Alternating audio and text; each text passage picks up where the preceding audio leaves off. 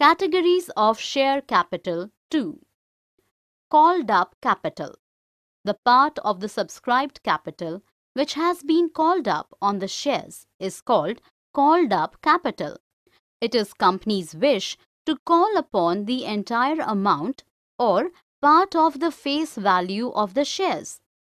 For example, if the face value of a share allotted is 15 rupees and the company called up only 10 rupees per share, then the called up capital would be 10 rupees per share and extra 5 rupees can be asked from the shareholders as and when it requires.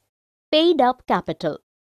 The portion of the called up capital that a company actually receives from the shareholders is known as paid up capital. If any of the shareholders have not paid amount on calls, such an amount may be called as calls in arrears.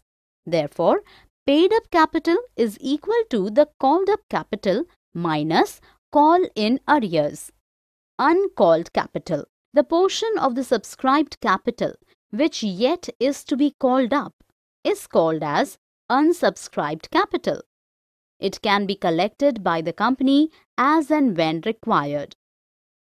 Reserve capital.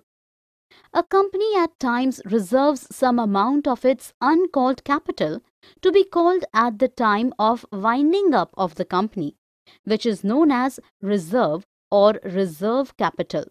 It is available only for the creditors on winding up of the company. For more such videos on all subjects, practice questions and a lot more, download iPrep and learn unlimited.